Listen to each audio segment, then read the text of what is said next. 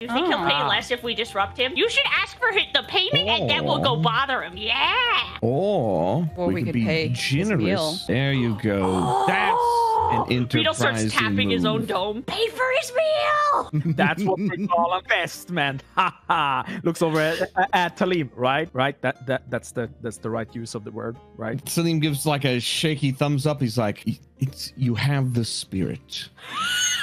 Thanks. He's gonna get it one day.